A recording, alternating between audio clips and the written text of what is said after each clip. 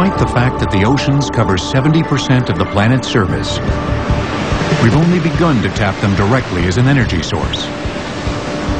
But these marine powerhouses may one day unlock the door to clean, limitless energy. Hydroelectric power was the great renewable energy source of the 20th century, and it will continue to provide gigawatts of power. But with most of the world's rivers already dammed, the future of hydropower will come from the sea.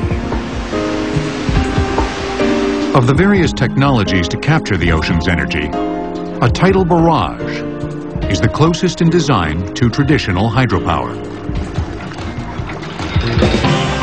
The barrage is essentially a dam, collecting water from high tide until there's sufficient potential energy for power generation, then forcing the water through turbines when released during low tide.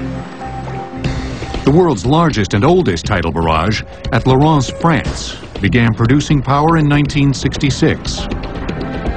Today, it still powers 240,000 homes. A more recent technology known as tidal stream power uses propeller-like turbines to capture the kinetic energy of underwater currents. And that's one that we could do in all manner of places, because the tidal flow, of course, takes place everywhere on Earth, and harvesting those could be done quite well, and doesn't even have to be at the surface.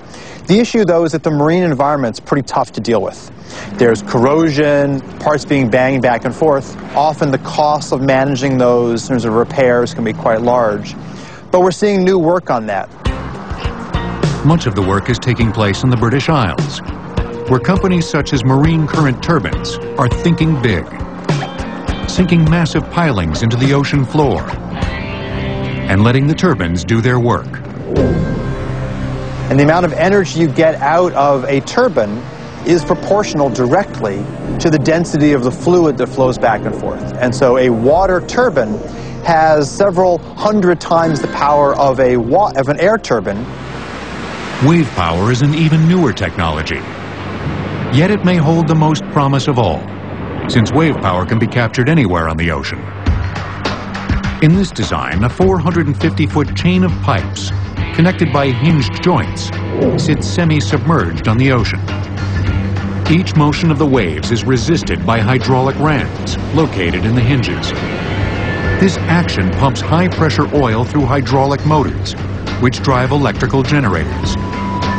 Electrical transmission lines also keep the floating power plant tethered to the ocean floor. A Scottish company, Ocean Power Delivery, has installed a successful 2.5 megawatt wave farm off the coast of Portugal. A wave farm occupying less than half a square mile of ocean would generate 30 megawatts of power, or enough for 20,000 British homes. 472 square miles of ocean could power each of the United Kingdom's 24.5 million households.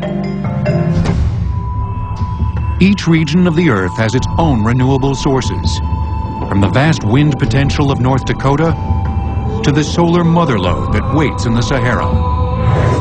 When you put them all together, one thing becomes clear. Renewable energy offers a global solution to global problems. We honestly have the potential now to think about flipping things from being a fossil fuel-driven economy with little bits of renewables to being a renewable energy-driven economy with fossil fuels filling in the background. And that's a world that really no one thought possible only a decade or two ago. The technology works, but a renewable future also requires political will and a new way of thinking, in which a farm harvests wind, a harvest yields fuel, and a rooftop becomes a power plant.